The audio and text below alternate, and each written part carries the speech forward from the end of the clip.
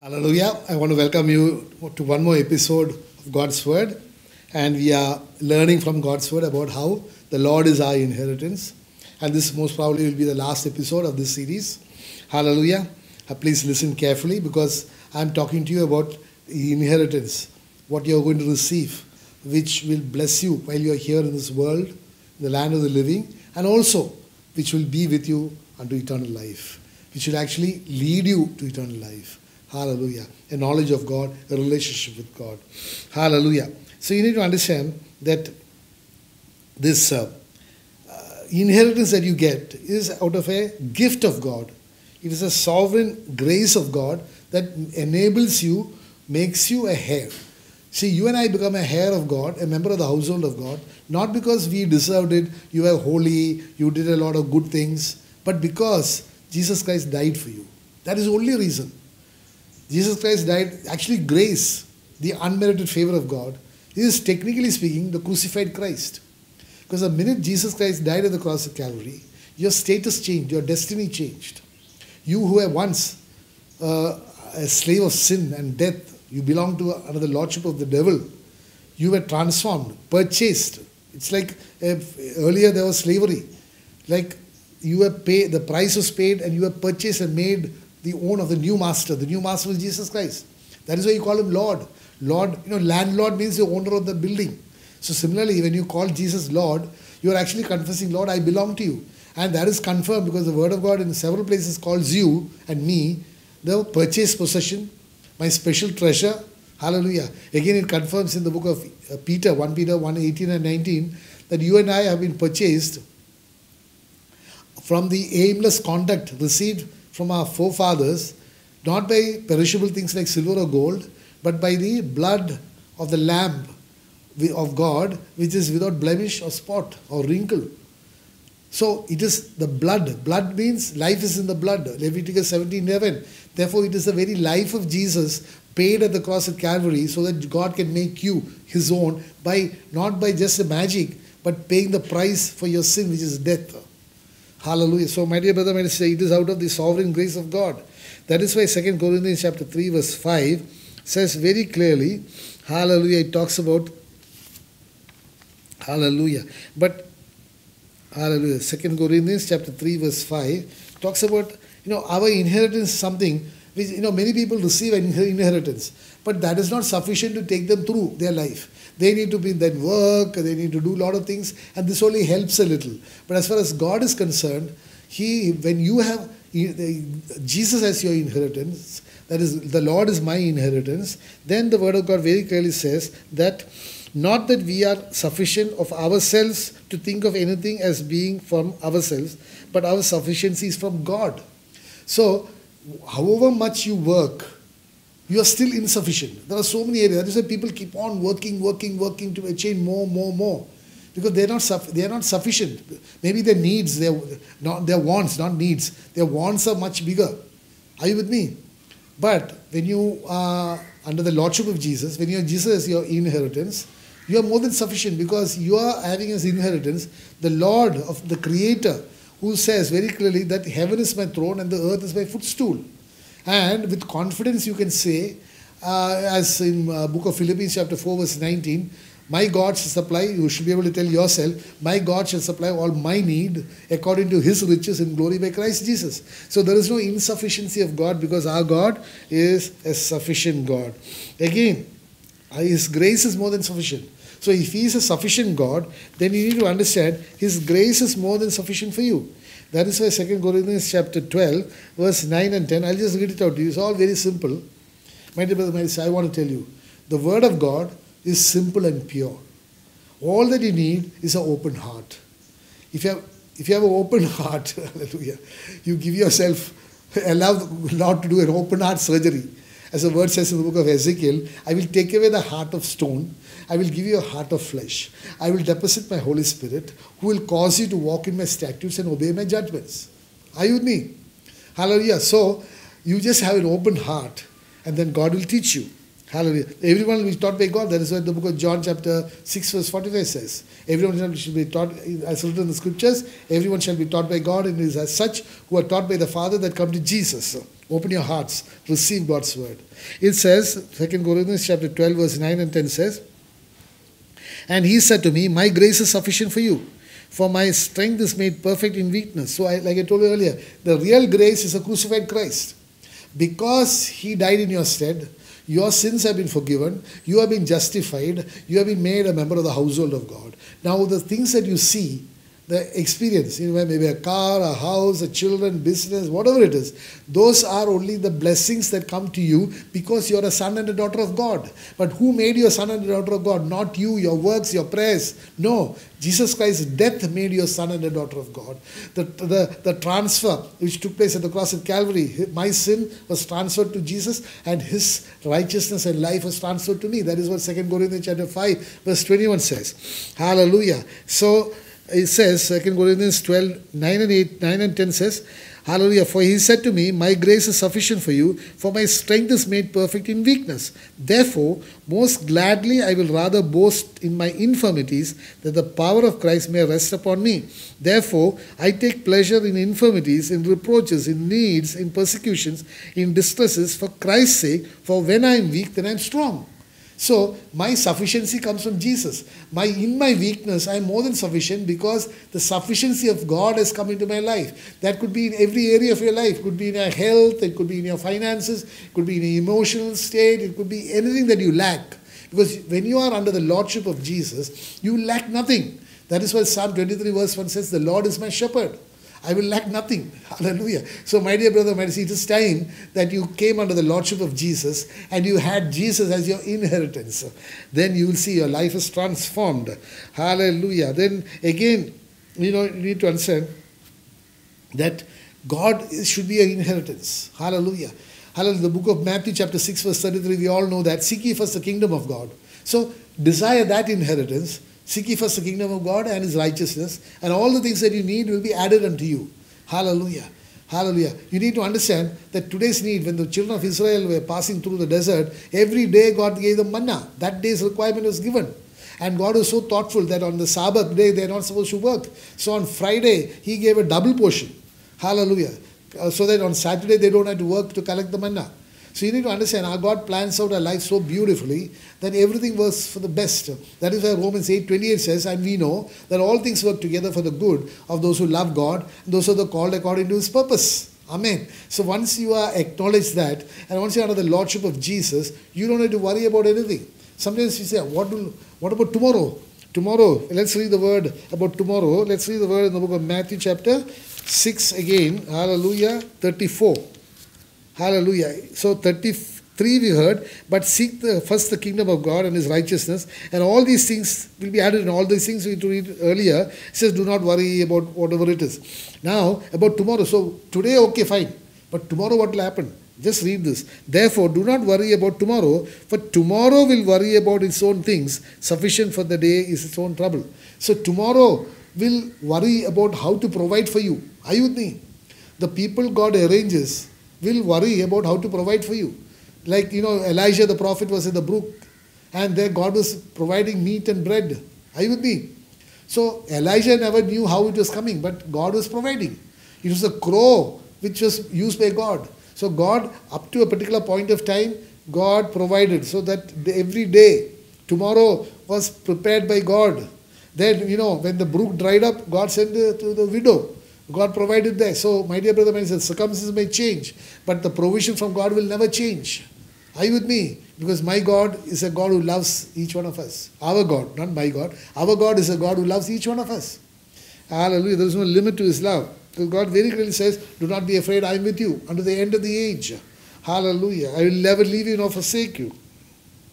Then, when you say, my portion, God is my portion, you are actually talking of God is a source of his happiness and blessings.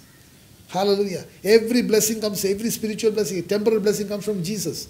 Such a person will be able to take a conscious decision, as the psalmist in Psalm 27 verse 4, he said, one thing I have decided, that I will seek.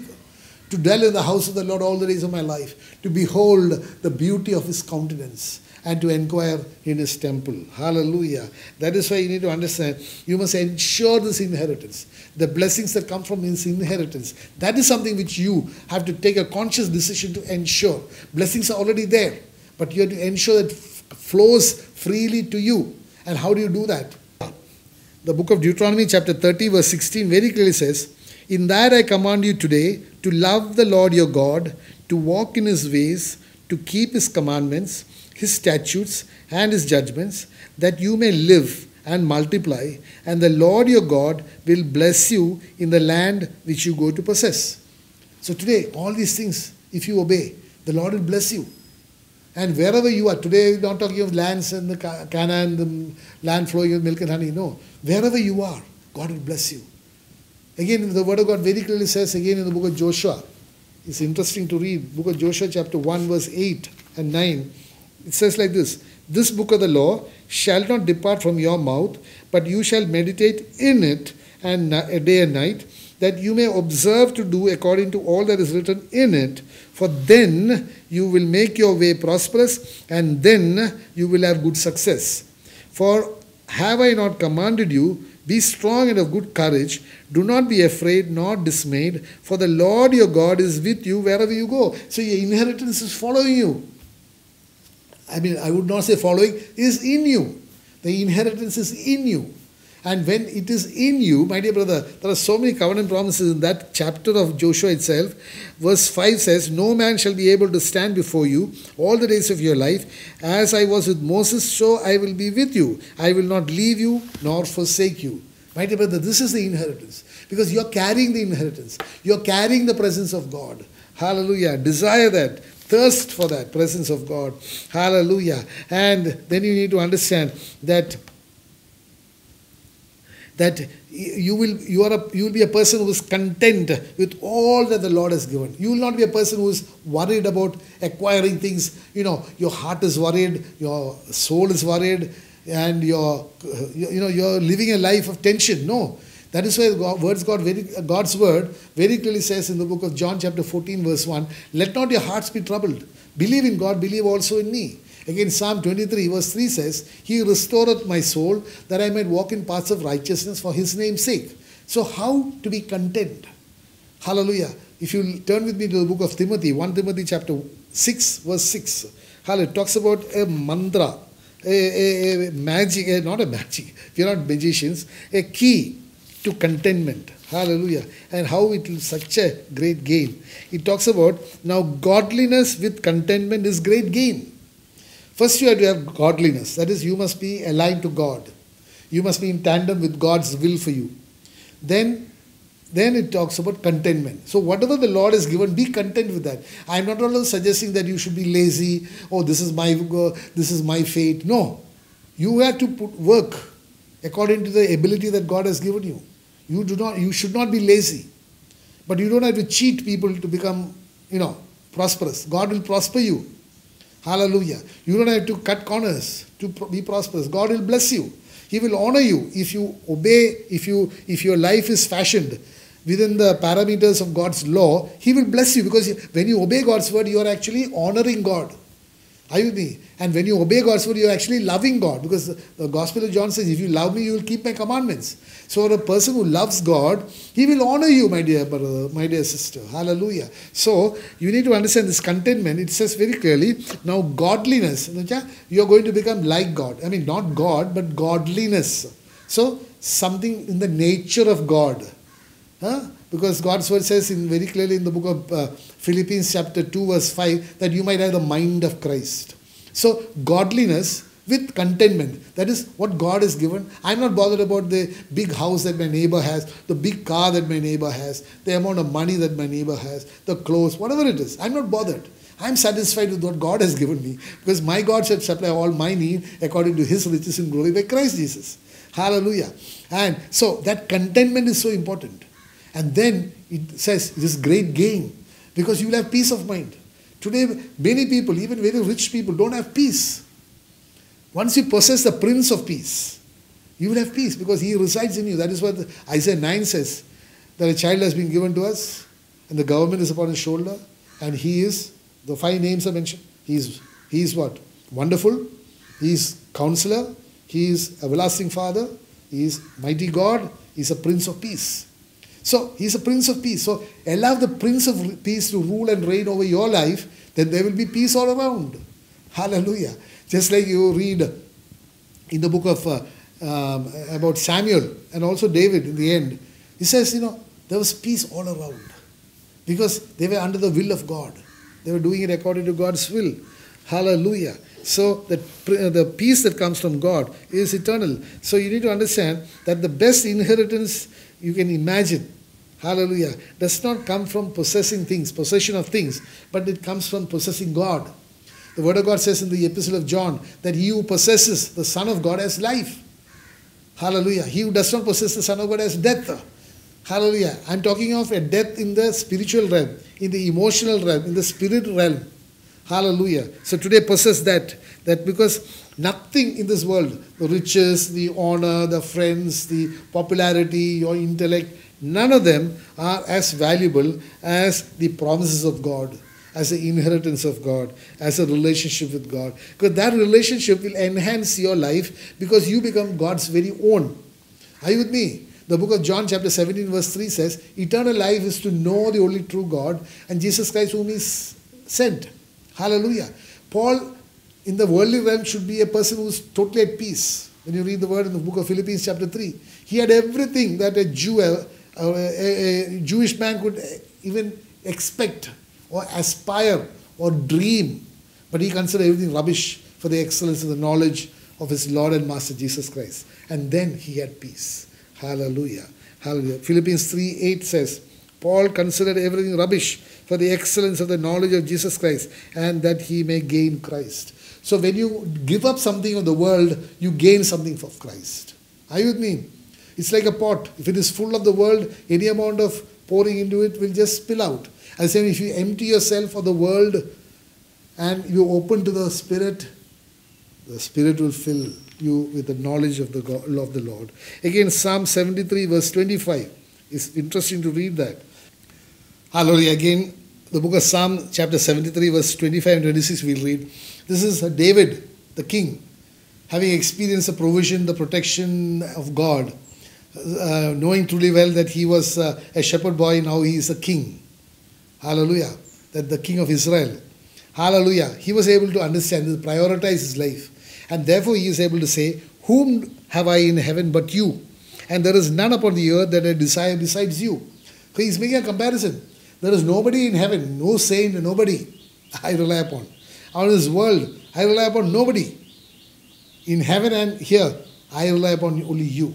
In heaven, Jesus, the Father. On the earth, the Holy Spirit of the living God. Hallelujah. All the triune God. Hallelujah. The Father, the Son, and the Holy Spirit. Amen. So he's able to prioritize his life. He's able to say very clearly, I don't have anyone in heaven, no saint, nobody. I have only Jesus Christ. Because the Word of God says very clearly in Hebrews 7:25 that he is able to save to the uttermost those who come to God through him, and he always lives to make intercession for them. Again, the book of Timothy says there is no other mediator between God and man but the Lord Jesus Christ. Amen. So he's able to understand that. In the world also, I look to Jesus. If I don't look to Jesus, then I'll be blind to God, to vision of God. Like in the book of Isaiah chapter 6 verse 1. The year when Uzziah, the veil of Uzziah died, was removed, Isaiah the prophet saw God. So today you need to depend on God. Hallelujah. You need to seek after God. You need to ask for a revelation knowledge of God. That is the most important thing, my dear brother, my dear sister.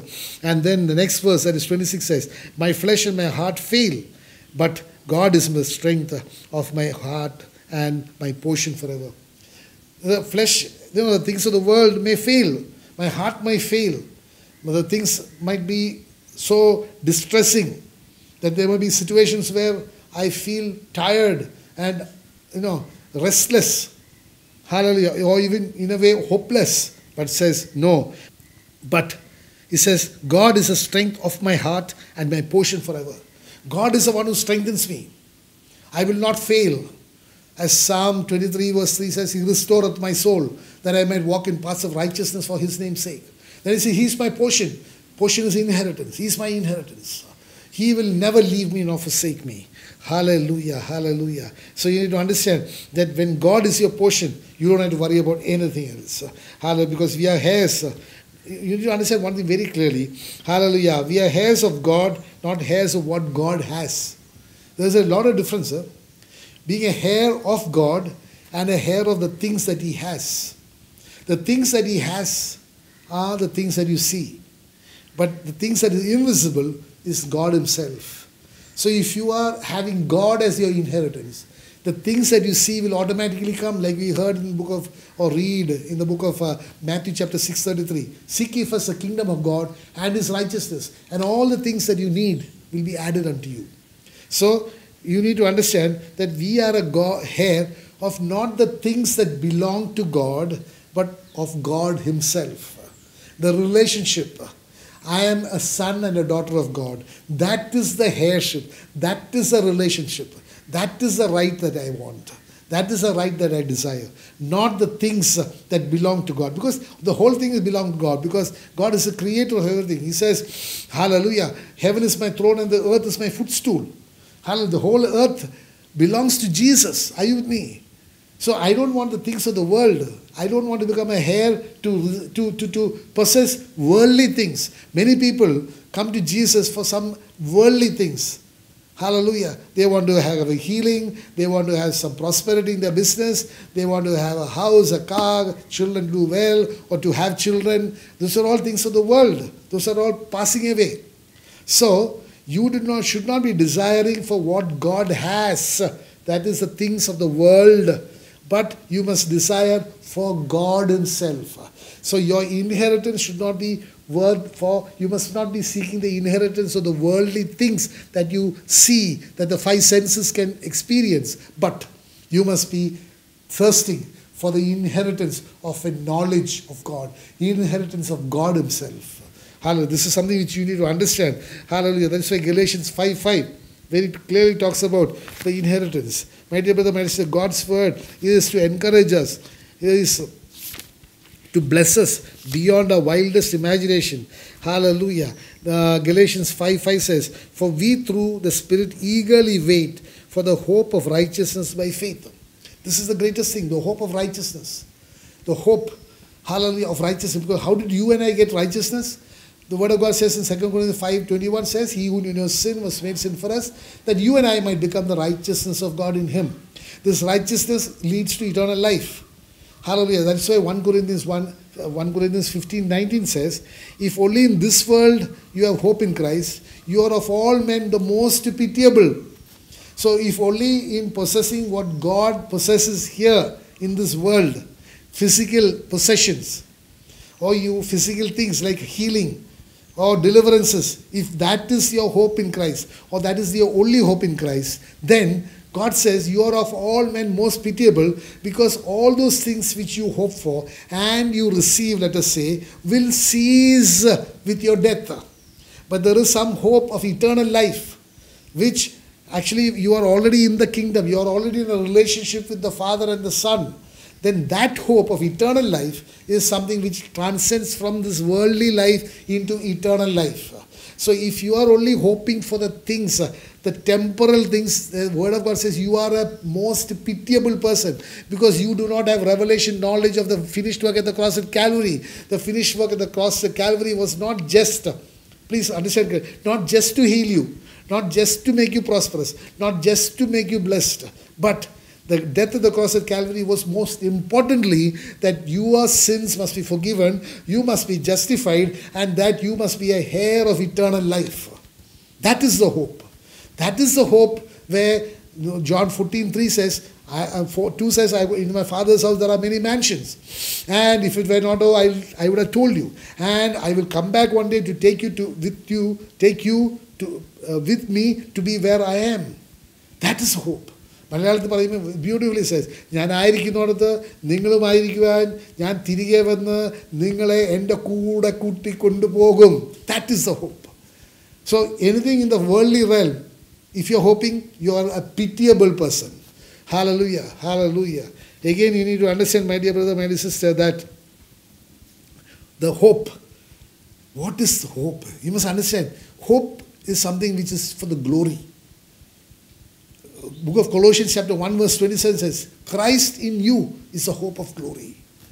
The glory we heard earlier in the book of 2 Corinthians chapter 3. That when we are like seeing him like in a mirror, but then later on we will grow from glory unto glory. Hallelujah. The book of John, the epistle of John, 1 John 3:2, very clearly says that now we are children of God. And we do not know what we are now, but when he is revealed, we shall be like him. This is the hope.